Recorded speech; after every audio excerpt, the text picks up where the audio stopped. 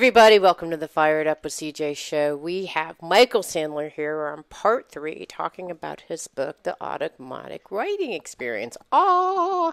So, Michael, we've so far talked about what is automatic writing, who are we talking to, what we can be using automatic writing for in part 1. Part 2, we talked about some logistics. When should we do it? Where should we do it? How should we do it? How do we know we're communicating to the right folks? And in this segment, we're going to be just talking about, okay, we started. You got Michael's book. And just a couple of plugs for your book. What's great is there are very simple instructions in here. And what I think is so wonderful, and from all of your training as an athlete, you have a 30-day program that I love. And one of the things that I really loved in here, too, that I want to talk about this segment are the specific questions that you ask. I did this in preparation for the show. I did my own automatic writing experience using your techniques and asking some of the questions in their books and in this book. And I love them, Michael. So I really want to applaud you and the questions that you wrote and the segments that you have in your book. So, but first things first, you got the book, you're excited. You want to make sure that you're doing it right. As you know, how do I know? And we talked about like how you know if you're connecting with ego or not. But it's just hard to just sit down and write. And I think in the book you talk about like writing like I don't know what to write. I don't know what to write. And then some kind of fragments will come up. So is that typically what happens? What happens for people as the initial steps in entering this program? What should they expect? How it tends to break down, CJ, is about 10% of people get lyrics, poetry, prose from day number 1. I've never gotten lyrics yet. Yeah, that's nice. Do. Yeah. About next 10% gets profound, deep words of wisdom. Most people get those little snippets. You are loved. It's okay, dear one. Breathe deep. Tiny little snippets. About 20% of people don't get anything for maybe a week or two, but start to feel much better, as we were talking about earlier. All is perfect. It comes to everyone. It doesn't mean that you're not like the Michael Jordan or the Marie Antoinette or whomever of automatic writing. It comes to everyone over time. And so you just be with the experience. So there's no one typical way that it will begin, but you do start to feel better quickly. Okay, for people who you said in that 20% that started to feel like I just feel better after a couple of weeks. I'm writing. I don't know what to write. I don't know what to write. I don't like the whole time. And maybe your love dear one comes in, and I'm writing that for 2 weeks. But because you're vibing, you're kind of like building. I almost feel like you describe as like a relationship building. You're building a relationship with someone where you show up every day, and you're like, I'm here to listen, and you're building kind of the ability to hear clearly by attuning to the energy. When is it that after, when, I know it's hard to say, but most typically if you're in that group that doesn't hear anything, when do you start hearing something if you maybe didn't feel anything or hear anything early? Usually within a week or two, you'll start to get tiny little snippets. Okay. Almost everyone, I'd say 90 some odd % by the end of a month. I've had 2 coaching clients so far that it took them to the 3rd month. And I've actually got a testimonial from at least one of them in awe who said, I just kept with it and feeling better and feeling better and feeling better and feeling better. And then the next thing you know, I was in awe and off to the races and my entire life changed. And it was changing through the process. Because like you're saying, it's an attunement. To me, a good way you can describe it, if we picture 3D versus 5D, I know we can talk about all these different dimensions, but if you picture yourself reaching up to the heavens and the heavens reaching down to you, and each day you're going up and up and up and it's reaching down further and further. And so you're feeling better because you're vibrating at this higher and higher level until finally the hand is grabbed and it's I see. Got it. So stick with it. I mean, it could be, and it sounds like if you stick with it, you don't even hear anything for 3 months, you'll probably be feeling something. Something will be shifting in the process. Amazing. Now, I would certainly, there's a whole section in the book on troubleshooting. Are there things we can do to make it easier? Are you writing your prayers out? Very important. Some people skip that step. Actually, truth be told, this is a society that doesn't read the owner's manual. And so we tend to skip all sorts of steps. Right. Follow the steps. Yeah. They're there for a reason. And make sure you play your music, your theta brain entrainment music. And you can get that if you get the book. Go to automaticwriting.com. You get free music and all sorts of stuff. But make sure you do that and then look at your environment. If you're doing it and there's a rooster screaming in your environment, chances are it's not going to go so well.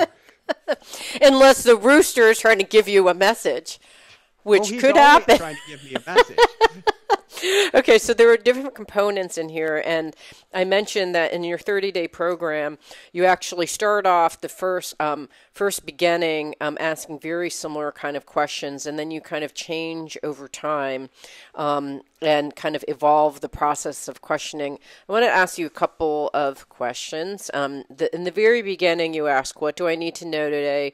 Who am I, and what is my single-minded purpose for the day, which is if I were to do one thing, what is the one thing that I should be doing? And so I wanted to ask how you first came up with, why these set of questions? So the questions that I came up with in a 30-day challenge, and if you want to go over them, I'll have to crack it out because I tend to do now questions based on people's specific circumstances. Yes. So this is a great starter. Yes. But they're really high-level questions to get you out of you. Is the best way to put it. If we realize that the world is speaking to us with the 3 S's, signs, symbols, and synchronicities, the world is always speaking to us in signs, symbols, and synchronicities, then these questions help you to ferret out what's going on. Why is this going on? How is this here to serve me? What do I need to know about this? What's the one missing piece that might be right in front of my nose that I'm not getting? And so they're very high-level questions, stepping you out of your circumstance to recognize this is a cosmic setup. Everything is happening through you and for you, not to you. And then when you can plug into spirit and start having kind of a two-way conversation about your life with these questions, you start to really see the world from a different perspective. And one other thing that I wanted to mention, just in case this happens to different people, and I'm sure you've already had this with your clients, is that you had said that some people hear songs or lyrics, and I know that when I did shamanic journeying, some people just see images or one word or an image or a color, and these are all different ways that someone may be communicating to you. So it could come in lots of different forms, just like dreams come in different kind of symbols and things like that. Are you finding that true also with automatic writing, that people have it, or is it usually just written a word? Automatic writing per se is usually the pen moving without thought and stuff comes out. So you're not thinking. So it's not that things are even coming to you. You're not taking dictation. The pen's just moving on its own. However, there are other techniques. Eventually, Jessica will write a book on automatic drawing, is my guess. And when she starts drawing, all sorts of images and ideas come out onto the page that she never expected. And we could even jokingly say automatic graphic design. She was trying to come up with a new logo for us for our boot camp classes about 3.5 months ago, the beginning of 2021.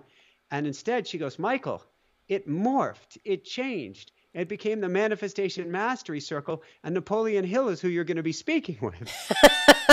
And that came out of getting into the process of awe and allowing things to come out before her. Right, because and with respect to Jessica, that was kind of the most natural way for her. She's evolved her process as well as continued onward. So I will say one quick note, which is, as you're plugging in more, things start to change and morph. I've had people become professional mediums and channels from practicing awe, and for myself, I now get those flashes or images coming to me because that connection is so strong. So I'll be coaching somebody and I'll be going, blue rocking chair? Do I really need to mention it? Blue rock? That's just weird. It's not but when I realize it's not my rocking chair coming into my consciousness, I'll say anything about it. Want to tell me about a rocking chair? Want to tell me about a windowsill? Want to tell me about a particular song? And they'll be like, oh. Yes. And that comes because you're now bathing in that channel. Right. I want to, so I actually talked to you about doing these questions and trying some new questions, because I usually go into a couple things that you mentioned in terms of, we'll go back to the what people use this for. So you talked about answering big questions that you have, like something's working, what should I be doing differently? So that's kind of how I've been using, like, what do I need to know about this person that came to me with a particular idea? Should I be doing it? Should I not? What do I need to do? What may happen if I get there? There are a couple of other things that I haven't used automatic writing for, surprisingly, like how to get unstuck and get your life back on track. And oddly, I've never used automatic writing for this, so I've been noticing a pattern of behavior. As you and I have talked in our video log every week, is like a pattern of behavior of accomplishing and jumping in before a lot of discernment and contemplation. And finally, after like being given an opportunity to address my kryptonite, I thought I should ask, why am I repeating this pattern and what doesn't serve me? And it was extremely helpful to actually, like, I wouldn't have thought. It's almost like sometimes when you read books by authors like yourself, you start coming up with questions and ways of using something that you didn't think to use them for. And then in addition, you talk about in terms of raising your vibration, and healing, doing deep healing work, which I've done before. And manifesting, attracting what you want through automatic writing. So you have a whole bunch of ideas and processes you can use to manifest and magnetize things. And the one that I did today was, I'm in the process of figuring out version 3.0 of my life. I have been in that process, I'd say, for like 4 years. The first 4 years, I would say, would be doing, refining. And now I'm like sitting, refining, sitting, refining. And as I did this, I went to the chapter in your book, just to give people a sense of some of the questions, is where do I want to go in life? What's a great path for me? What are my passions? What are my hopes and dreams on a soul level? And what is the mission I came here with? And these questions were just so lovely, and they came up with different ways. I mean, they came up with a whole different level of answers than I've been receiving in the past. So I was so happy, and I wanted to ask, so these questions come through the 6 years of your refinement, I assume. So is this how you came up with these questions, or how did you even construct some of the questions that you have embedded in these different ways of using your process? Either from, I've taught this course on automatic writing for years now, so it could be we're refining questions to be able to help practitioners, or they come from awe. This book has been rewritten, you could really say four and a half times, because at first when I dove into awe, it was, and without anybody to guide me, I did not have a guidebook. It was like jumping on a wild Mustang. Who knew where this thing was going to take me? And when I tried to write it, I was so plugged in that like 1,000 pages literally came out, and I had no idea what to do with all of this jibber jabber. It wasn't a refined process and wasn't a refined book. And so I had to refine it again and refine it again. Now I can go in with kind of a pinpoint or laser-like accuracy and get what I want. And so I could go into awe and say, what are the top questions that people need to hear? And automatic writing is go. Wow, that's fantastic. Love it. Okay, and in the next segment, I just want to get your closing words and find out a little bit more about where you're going and how people can get more involved in doing this work themselves. We've been talking to Michael Sandler about his book, Awe, the Automatic Writing Experience. Thank you. Thank you. Woohoo!